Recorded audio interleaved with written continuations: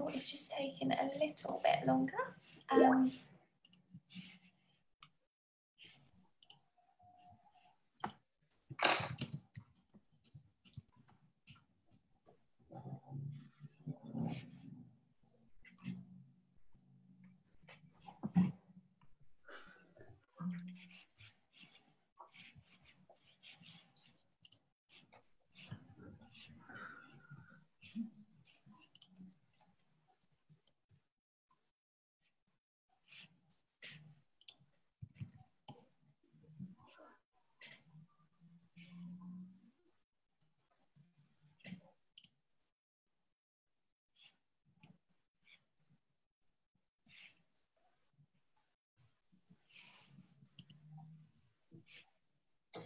Karina, how long does this go on for? Is it 40 minutes or so?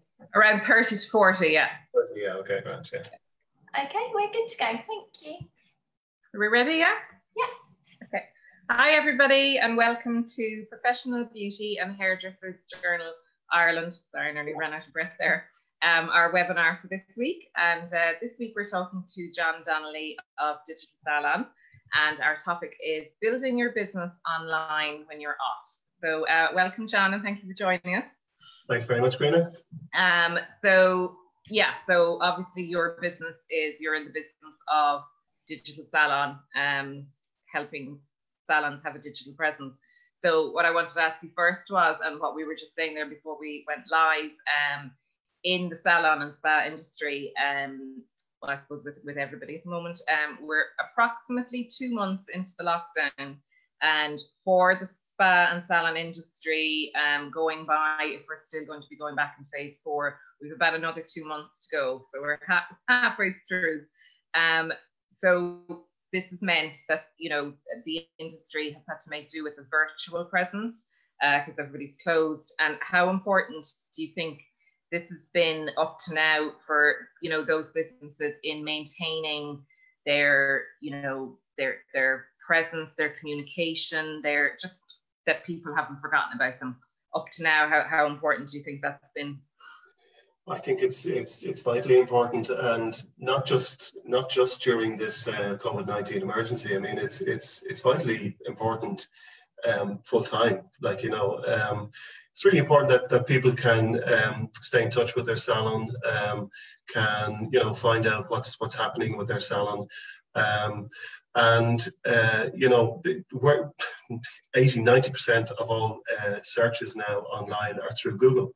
So, I mean, when people want to find out something about their salon or want to keep up to date with what their salon is doing, they go straight to Google and they search for the salon. So if you're not there on Google, or if your presence on Google is not sort of good, you know, they're not going to find you, and they're not going to find this sort of the information that you want to get across to them. You know, so it's vitally important now, but it's important at the best of times as well. I mean, you know, salons are open maybe 8–10 hours a day or so, but for the other 14 hours, they're closed. And people want to be able to book online. They want to be able to buy products. They want to be able to buy gift vouchers. You know, not always during salon hours. You know, sometimes outside, a lot of times outside of salon hours. You know, so that's why the actual virtual presence is really, really important for salons. Okay, and going forward now, as I said, we're halfway through the lockdown. Would you recommend that businesses, if they've already been building on their online presence, that they kind of use this time to build it even more, or, you know, God forbid they haven't started at all? Well, it's certainly not too late. I mean, building a presence online, you know, it can actually start very, very easily in terms of, you know, your Google listing, which actually doesn't cost anything at all. You know, and what you do is you go onto a site called Google My Business, and you claim your listing. So a lot of salons, when you go onto Google, you know, a salon has a Google listing, but a lot of salons don't actually claim that listing. So what they need to do is go onto this Google My Business and claim their listing. It's free, okay? So anybody can do it.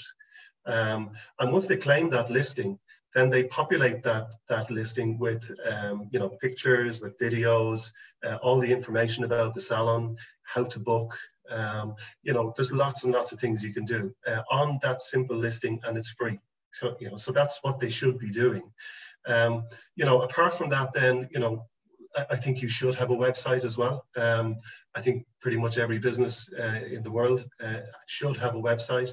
You should have some central area where people can go to and they can find out a bit about the salon. They can find out your prices.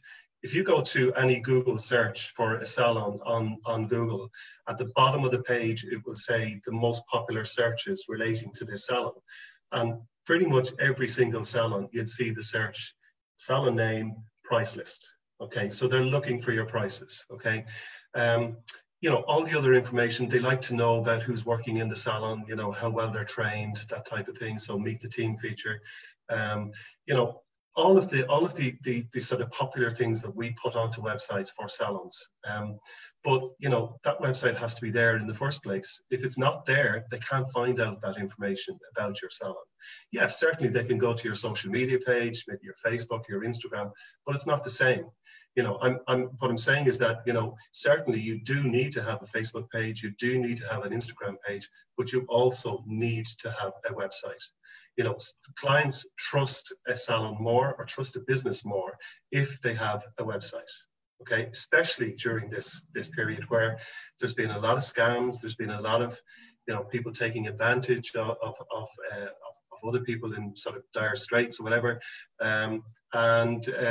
You know, so when they see a salon with a website, with all their information on it, with their Book Now feature, with their Instagram running through their website, all of the features that we provide, they trust that salon a lot more, you know, so you really need to have that presence online.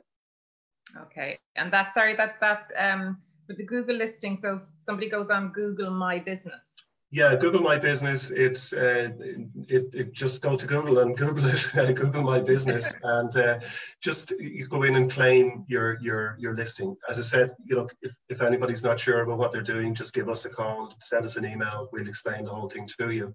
And as I said, it's free of charge. What happens is that Google sort of knows that your business is there, but they don't really know that it exists. You know, they're not sure until you actually claim it. You know, okay. So once you claim it, then they know that you're there. And then, you know, what happens then is that, you know, once you've claimed it, you then go into the credibility stakes, if you know what I mean. Like, so it means then that, you know, you're a credible business. And Google then starts ranking you amongst all the businesses in your area. Okay, so you know, the higher, just obviously, I think one of the next questions you're coming to is how you get up those listings and how you actually promote yourself online. But you know, there's lots of ways that you can do that, which I can go through with you as well. Yeah, well, yeah. What I wanted to ask was almost kind of, where do you begin? Say, like, you've decided that, you know, you want your salon to have a website. What are the actual key things that need to be there? Like I mentioned to you, like obviously contact details, that sort of thing. But even in terms of like branding or color schemes, you know, because nobody wants to land on a page that looks awful, you know. But yeah, what are the basics? Yeah, there's like a lot of salons spend an awful lot of money on their shop front, you know, and how they look and what their logo is, and you know, the sort of the brand that they project. But you know, if somebody is looking for a salon to go to, you know, they're not going to get in the car and drive down and have a look at your shop front. Okay, they're going to go to Google, and they're going to look at your basically your virtual shop front on Google. So how you actually project yourself is really, really important.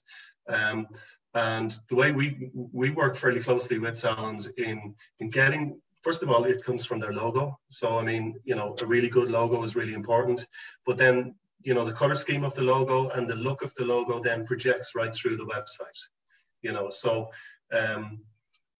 really, websites are about, you know, it's not as important to have it as, you know, as aesthetically sort of good looking as possible. It's really making it easy for the customer to get the information they're looking for. That's the most important thing. You know, so we see a lot of websites that, you know, are very artistic, you know, and a lot of thought and a lot of probably money has gone into it.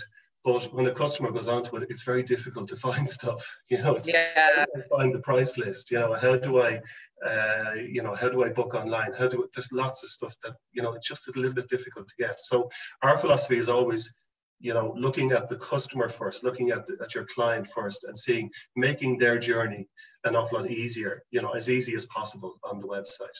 You know, and that starts with your Google listing and then leads right through to your website, and eventually leads through to them making a booking or buying a product or buying a gift voucher or whatever. That's what you want. That's your ultimate goal. Okay, and I know that Digital Salon was doing was it the one-page website? Yeah, we felt that a lot of salons were struggling, you know, to get that online presence. So what we did was we made an offer for salons that, you know, if they hadn't got a website and they just needed a quick, you know, online presence, we would do a one-page site for them, a one-page landing page basically, and we would link them to a voucher purchasing platform so that their customers could buy vouchers. So we did all that free of charge. For salons all over the country. We did about 30 landing pages. So we were just delighted that we could help out some salons, mostly small, mostly, you know, just struggling to get some sort of an online presence, you know, so that's. Yeah, it was just like it was like a shop front for them online. Now, the local enterprise offices have done a fantastic scheme called the Trading Online Voucher. Which they're basically, you know, they're refunding 90% of the cost of an e-commerce website. So a lot of salons have applied for that, and it's still available. So I would definitely advise any salon out there thinking of getting their, you know, you don't even, you know, if you don't have a website, you know, getting a website done. Even if you do have a website, adding a shop onto it, or even just improving the website. You know, apply for that grant because it's there to be got, you know, and it's 90% of the cost that you outlay. So it's well worth doing, you know. Okay, and just in terms of contact details, like, have you any idea of what's more popular? I suppose it depends really on the size of the salon. Like, do you think people always want to have an option of a phone number? They want to have an email? I know that, you know, a lot of places now use the online booking systems, but in terms of, do you know, like, if a person just actually wants to speak to another human being, should there always be that option, you know, that they can, or send a direct email, that they don't have to do the online form filling, you know, that sort of thing? Yeah, I mean, I think the personal contact with salons is never going to go away. You know, clients will always want to pick up the phone and talk to a receptionist or talk to somebody within the salon. You know, that's never going to go away. So that will never be replaced. But yeah, I mean, your website has to obviously have all the contact details. You know, people might want to send an email, they might want to phone. I do think though that online booking it's pretty mainstream now at this stage. You know, I mean, it was up until maybe 2 years ago, it was sort of like you know, something that's coming along but hasn't really arrived yet. But it certainly has arrived now, and it is mainstream. And really, you know, any salon that's thinking about putting in getting online bookings for their website, they should definitely, you know, look around and make sure that they're not paying, you know, for the privilege of having online booking on their website, because, you know, it's not a privilege. Every salon should have online bookings. you should not have to pay a premium, for clients booking through that service, So have a look around, make sure that, that you're not paying over the odds for these services, Okay, sorry, we just had somebody asked a question there. It's gone off my screen there now, but it was somebody called Aoife who wanted to for you to repeat the name of the grant. It's the voucher scheme, is it? Yeah, it's from your local enterprise office. That's if you're in the Republic of Ireland, okay? Yeah. And it's called the Trading Online Voucher Scheme, okay? So really, my advice would be to actually phone your local enterprise office, tell them that you want to apply for the Trading Online Voucher. They will book you onto a webinar. You have to do a 3-hour webinar. You then have to fill out an online application form, which we will talk you through. So if Aoife wants to give us a call or else send us an email, we can talk her through the whole thing. 99% of salons are getting approved for it. So it's there to be got. The only stipulation is that you can't employ more than 10 people and you can't turn over more than €2 million. Okay. Okay. And somebody else asked there, Aoife said thank you. And somebody else asked, is the grant $2,500? Yeah, it's up to a maximum of 2,500. Yeah, and she wanted to know, would that amount of money get you an e-commerce website? Yes, it would. Yeah. Okay. Absolutely. Yeah. I mean, we would be generally doing websites for around e-commerce websites for around 2,000 to 3,000, depending on how many products you have. The average would be around 2,700, but you get 90% of that back. So it means that you get back all bar €270. So basically, an e-commerce website will cost you probably about €270. Yeah, well worth it in the long run. I think so. Yeah, especially at the moment. Yeah.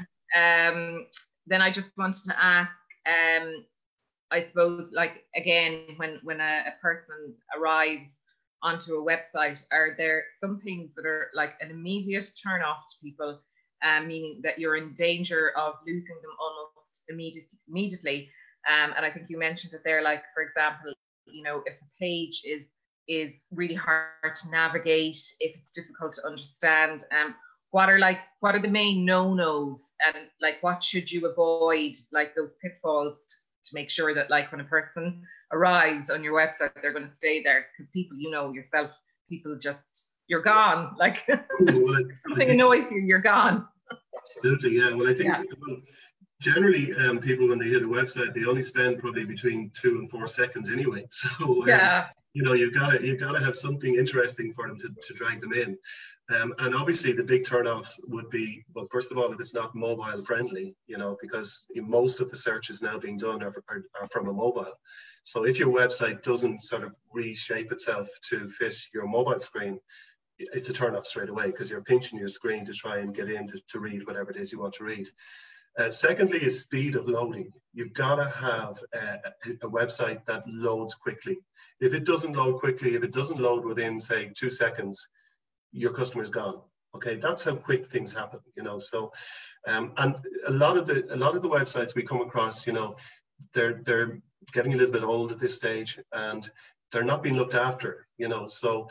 A lot of the software behind the website, what's called plugins, they're not being updated, on a regular basis, which means that, it's like not updating your Windows 10. If you don't do your Windows or don't update your Safari on your iPhone, your phone slows down, your Windows slow down. So your website slows down as well. Okay. So it's really, really important that the website is kept up to date.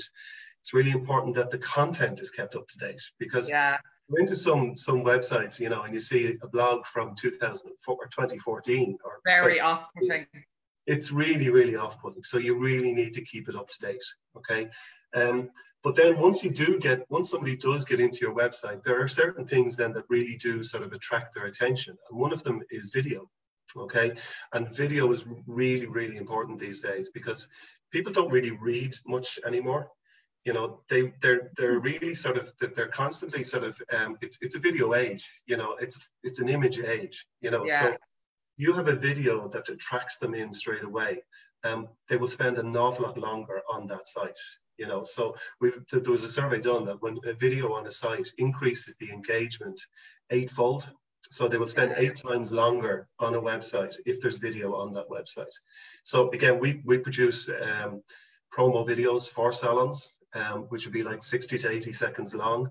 And you know, we sort of go in and we sort of get a flavor of how warm and friendly the salon is, and yet how professional the salon is, and that really does work at you know, drawing people into websites.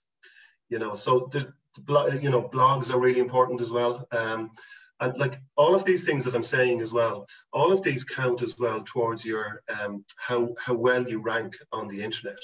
You know, so you have like 2 rankings. You have your Google listing, and then you have your organic listing. So Google listing is where you go on to, you Google a salon in, say, Drogheda, okay? And Google comes back with the top 3 salons in Drogheda, okay? And you open that up, and then you've got the whole list of all the salons in Drogheda. Now, where you appear on that list is a function of all the things that Google rate, like speed of loading of your website, like video on your website, like, you know, has your Google listing been claimed? All of those things that I mentioned, you know, earlier on. Even blogs are really, really important on websites in terms of ranking. You know, so the higher up that ranking you are, the more chance that people will actually choose to go into your listing, and from your listing then into your website. Okay, Yeah. So it's really, really important that your website is well maintained, is kept up to date, is attractive to the customers that you're trying to get onto your website, and that, you know, you keep it up to date with blogs and things like that as well. So that's what we do, is that we work with salons on all of those features on an ongoing basis. So when we do a website, we don't just sort of say, there you go, there's your website. You know, and we come across an awful lot of salons like that, where somebody did their website and he's emigrated to Australia, or he can't be found, or whatever, you know, and they can't get anything done with their website. Yeah. You know, so it's important that, you know, when you're choosing a company, that you make sure that that company is there to stay, and they are working on your website on a monthly basis to keep it up to date and to keep it up the rankings, you know, for your Google listings. Okay, and is it possible as well to get somebody to do your website, and then, you know, that you're not tied into like a monthly contract or whatever? Like, do you kind of cater for different needs? You know, like say if somebody somebody obviously wants to invest in a website, and they're willing to invest in it on an ongoing basis. But what about the person that just wants to do kind of a one-off payment and not do a monthly payment, or is that depending on the client? Yeah, I mean, it's obviously payments are flexible. They can be a one-off payment, or they can be monthly. But I think monthly sort of means that, you know, when we sign a contract with a salon, it means that we're contracted to keep their website up to date, and we don't charge a whole lot. Like it's a very nominal fee, €35 a month, and you know, it's a nominal fee, but it means that anything that the salon owner has in terms of an update, in terms of maybe a new member of staff, in terms of a new treatment that they're doing, just send it to us. We'll look after it. We'll put it up on the website for you. So salon owners are so busy. They're going to be so busy when they open up with 2 shifts and everything else. You know, they're not going to have time. They don't have time. Despite all the best intentions, they just don't have time to update their website.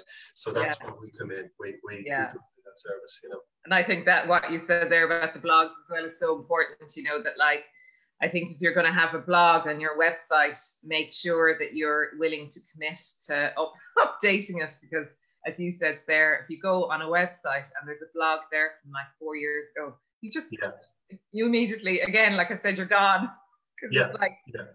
Well, again, that's what we do as well. Like, you know, so if it's affecting, you know, an older sort of blogs or whatever are affecting your Google listing, we'll say that to you. You know, we'll say, look, we need to send us on some blogs. You know, we need to we need to get this updated a bit, you know. So yeah, exactly, yeah. And then I suppose, like, as I keep saying, we, you know, more than likely we've 2 months to go. So how can salons at the moment now and over the next 2 months use their online presence to prepare for that, you know, the big day, we're nearly calling it at this stage? Yeah, well, I mean, obviously, the salons that have, you know, shops, e-commerce shops built into their websites, they're really, really busy. They're selling loads of products, you know, because, you know, people need product at this stage, you know, for their hair, for their face, whatever. And so salons that are doing that are doing really well. Other salons, there's a lot of things that are going to need to be done in the next couple of months, or next 8 weeks or so. You know, I suppose there's going to be a bit of a stampede in terms of appointments or people looking for appointments. So we have developed actually a waiting list, which you can send out to clients by text message or by email, or put it onto your website or onto your social media. And clients can actually, you know, register their interest in making a booking, you know, on going on that list. So that when the clarity comes as regards when you're actually going to open up, you can then have a list and you can start contacting everybody and booking them into slots that, you know, that's basically giving them slots, you know, appointment slots. Also of importance is going to be COVID-19 sort of questionnaires, you know, making sure that customers answer questions before they come into the salon about whether they've had it or whether they have any symptoms, or, you know, whether they've been in contact with anybody or whatever, you know. So again, getting a form like that out to your customers, to your clients, is going to be important. Also really important, I think, is because everything is going to be appointment only from now on. You know, anybody that's been operating a sort of a walk-in type business, you know, it's not going to be anymore. You know, you've got to take appointments. So it's really, really important, I think, to have some sort of a software system in your salon that can take appointments, that can offer online bookings, etc., etc., but can also store the information that your clients have given you, and the information of the client being in the salon, you know, so that for future contact tracing and things like that, you know, you can actually quickly put your hands on a list of all the clients who are in the salon that day and just email it to whatever body is doing the contact tracing, you know. So so I think, you know, that's the immediacy of having a computer system. But I think in general, I mean, having a computer system in your salon, it just brings so many benefits to you. You know, in terms of managing the business, you know, being able to put your finger on reports, you know, KPIs, key performance indicators, you know, how often are your clients coming back to your salon? How much are they spending with you on service and on retail? You know, what's their average spend? Even just doing things like, you know, loyalty schemes, you know, all of those type of things are really, really important in any salon, you know, whether it's in COVID-19 times or whether it's just in general times. You know, you need to, you're managing a business, you know, and some salon owners sort of feel that they're going into the salon to be creative and to do people's hair and to, you know, work on doing facials and all the rest. But they sort of forget about the business side of things. And, you know, to have a computer system in place, you know, collating all that information and giving it to you in the way that makes sense and that you're able to send to your accountant, that you're able to maximize the number of clients that are coming into your salon, you know, through marketing, through text messaging, all of that type of thing. I think it's really important, and I think it's going to be even more important going forward that you do have those systems in place. And again, it's really important as well that you have a company that looks after that system properly. You know, it's no good putting in maybe a free system that, you know, is worldwide and it's all over the States or whatever it is, but, you know, something goes wrong with it. Where do you get the support from? You know, yeah, you do have to pay for, you know, systems such as Shortcuts, which is what we do, but it's well worth paying for. It's the monthly fee, like, you know, 2 colors a month, or, you know, whatever, 3 facials a month, pays for your system for the month, you know, so including support. And so it's really, really important, I think, going forward, that, you know, every salon should have some sort of system in place. Yeah, just what you were saying there, you know, that people want to be creative, you know, and do hair, and it was, someone said that to me recently, that you know, if you're going down the road of opening your own salon, and you're so artistic and all of that, but like, you have to remember, as you said, the business side of it as well, because like she said, like, if you don't do that, you're not running a business, you just have a very expensive hobby. So I thought it was a really, really good way of putting it. Exactly, yeah, exactly, yeah. And money. And I think, you know, the salons that are really doing well, you know, are the ones that have their finger on the pulse, you know, and without a computer system, it's so difficult to keep your finger on the pulse, to actually know what's going on in your salon, you know. And, you know, you have staff in there, you know, that some of them are really, really good and really, really conscientious and doing their job to the best of their ability, and there are others that aren't, you know, and you have to really sort of make sure that you know what's going on, and you incentivize those staff as well, you know, through targets and things like that, which can be done through the computer system as well. Okay, and then just lastly, you know, I'm fast forwarding to when we're back in business, let's say the 20th of July, and the word you used, I think, was stampede, stampede of clients coming in the door, everybody wanting to get their hair done. Like, how can, like, so people, because salons have been closed and they've had this time in their hands to build an online presence, to kind of put a lot more effort into, you know, that virtual world, because as I said to you as well, like, we've all just been, even if you never wanted to go online, and if you were the biggest technophobe that ever existed, you've actually had no choice in the last 2 months but just go online, because if you don't go online, you're just excluded from the world. So, yeah, you know, for any salon owners now that, you know, they're hoping and hopefully this is what's going to happen, they're going to be really, really busy, but they've worked so hard to build the online presence. When we go back to, I'm not going to say normal, because it's going to be a different sort of normal, but how do they blend both, like, not lose all that work that they did? Like, I think I was saying to you, like, is it worth, you know, nominating a certain person in the business to look after it, or like, how do they do it? Yeah, I mean, things are obviously going to change. You know, the new normal is what everybody describes it as, and I think if the whole sort of COVID-19 has done, it's changed people's buying habits. You know, clients now realize that they can sit at home and they can order their product, their shampoo, their conditioner, their face cream, whatever it is, and get it delivered to their door the next day, you know, by courier, by post, or whatever.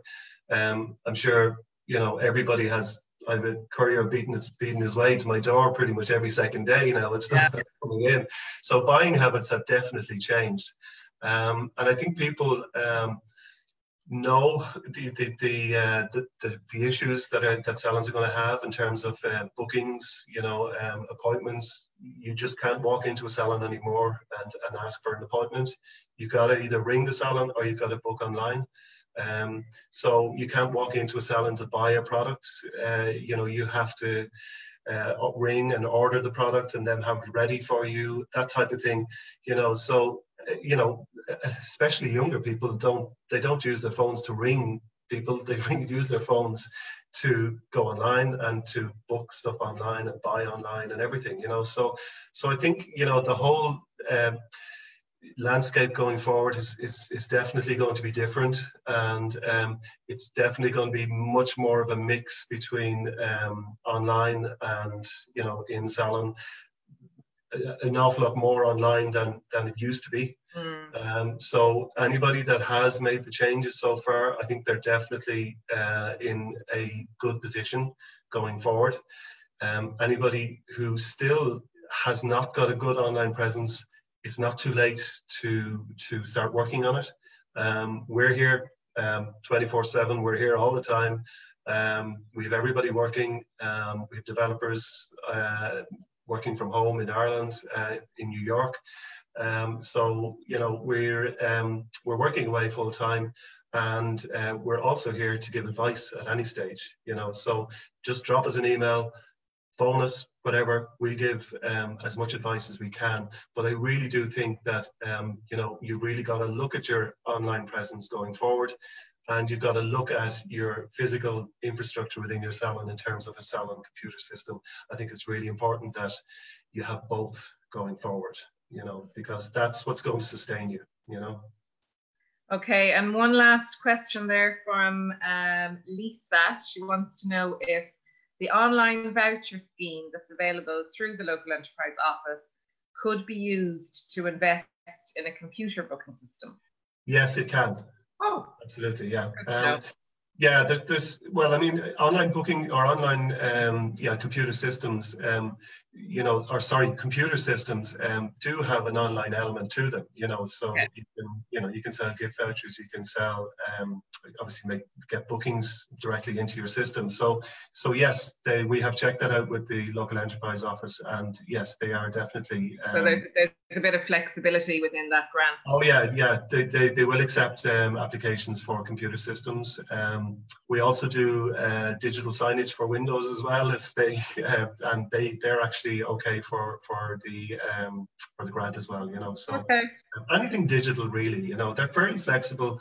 They know that salons are in a bad way, and they're pretty willing to help out. I think. Yeah. That's the local enterprise office. I think it's a fantastic facility that we have in this country. The UK don't have it, or they don't have the sort of grants that they're offering over here. And I think they have to be applauded for it. I think the government has to be applauded for the foresight in offering this grant, because it is a lifesaver for a lot of salons, and it's to get 90% of the cost of a website back. It's just phenomenal, so yeah, hopefully they keep it going. Yeah, and they just announced as well is it called the Restart Grant? Yeah, there's going to be a Restart Grant announced tomorrow, I think, or you can apply for it tomorrow. Yeah. But it was just that when they announced it, Minister Humphreys actually mentioned specifically hairdressers, as being part of the fabric of society, that that grant would be aimed at, getting them up and running again. Yeah, definitely. I mean, there's lots of ways that there's going to be lots of expenses on salons between screens being put up and 2 shifts of employees and all the rest. Like they're not going to be able to have as many people in the salon as they've had before. So it's going to be difficult going forward. It's certainly not going to be back to normal straight away. But hopefully, again, this grant will allow them to use the grant in wisely, in terms of getting all those facilities in place, and maybe even as well, using it for putting in a computer system or working on their online presence. It's their choice, so. Yeah. Okay, thank you so much for joining us. That was really informative, and it was lovely to have questions coming in as well. So thank you very much. Great. And thanks, hopefully we'll meet in the flesh at some point.